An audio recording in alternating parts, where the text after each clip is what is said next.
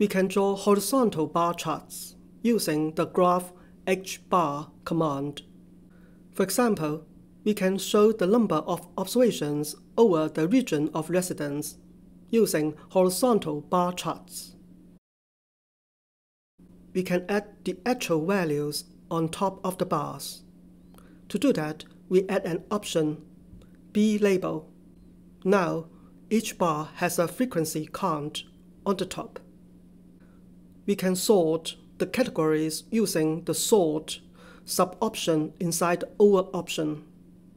To sort bars in ascending order, we specify sort 1. If we want a descending order, use the descending sub-option.